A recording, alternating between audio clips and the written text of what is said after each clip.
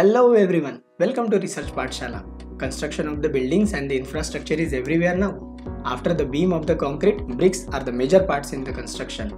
Conventionally, you all know the red burnt brick, but the innovation in the bricks has led us to reinvent the brick. You have often heard that the core must be strong. This core often refers to the bricks which are used in the construction. Here we have listed 10 different types of the bricks which are used in the construction, and which one is best for your dream house is to be chosen. These all bricks have its different uses, and according to the use we have to select the best suitable for our application.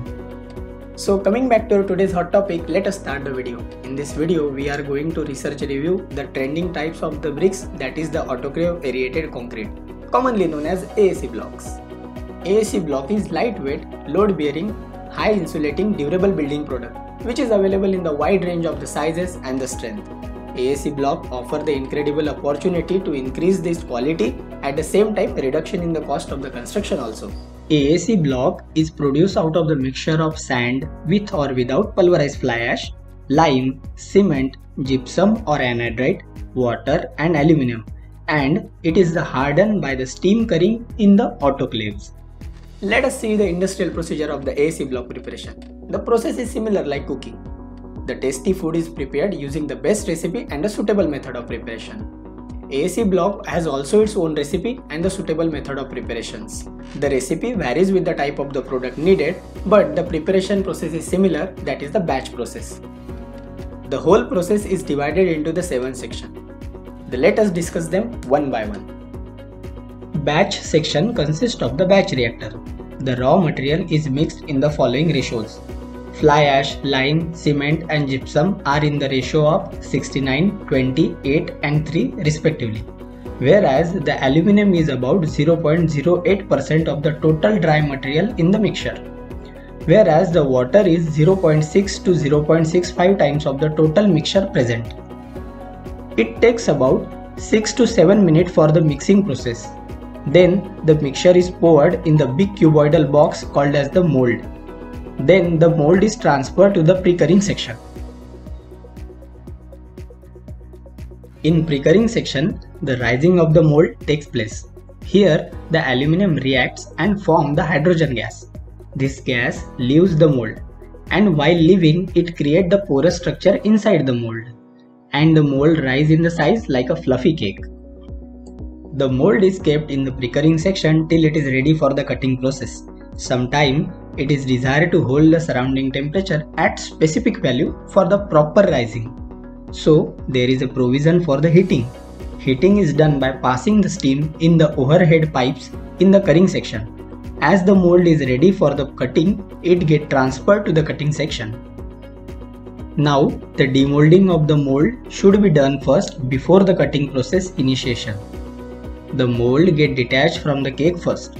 The block is first tilted in the vertical manner on the plate before the cutting process. Cutting is done via the thin metallic wire. First, the side part is cut.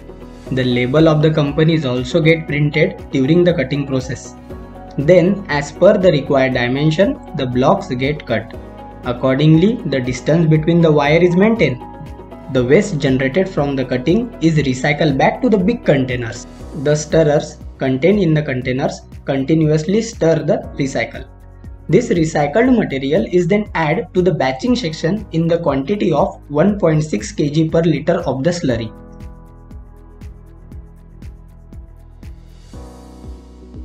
After cutting, the block again tilted as it was earlier. During tilting process, some blocks may develop the cracks. So such blocks are also get rejected and sent back to the recycle. After final approval, it is then sent to the autoclaving section. Autoclaving is done to make the block hard enough for the use. It takes 12 hours for the block to achieve the desired compressive strength. Initially, for 3 hours, the pressure increased steadily till 12.5 kg per centimeter square, and then hold constant for the next 6 hours. Another 3 hours, the pressure decreases steadily. For the whole process, the temperature is kept constant at 190 degrees Celsius. The blocks get segregated according to their size and transferred to the storage yard.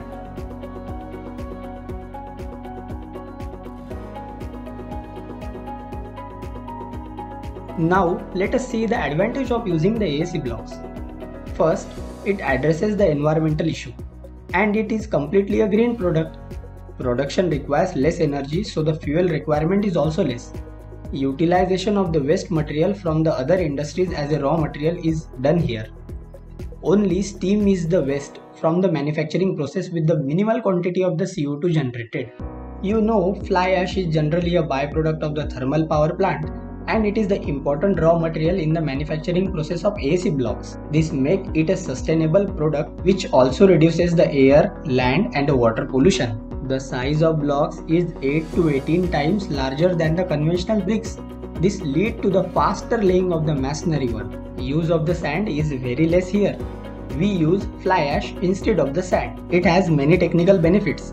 It is the energy efficient product. It offers 6 to 10 times better thermal insulation than the regular concrete. It is a non-toxic and environmental friendly. It has also the fire resistance ability. It has excellent sound absorption quality also. No waste is generated from this raw material. So this is all about the AAC block preparation. For the more detail like the temperature, pressure and the exact quantities, see the description. And for more such videos, subscribe to your only channel, Research Pathshala.